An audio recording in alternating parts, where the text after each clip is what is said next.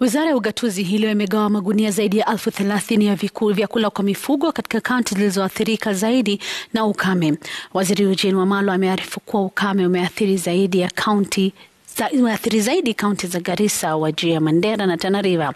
Hazina ya kitaifa imetenga shilingi bilioni 2 za kukabiliana na athari za ukame. Aidha, Waziri Wamalwa amedokeza kuwa Kenya inatarajia msaada zaidi kutoka Umoja wa Mataifa, Jumuiya ya Europa na Uchina.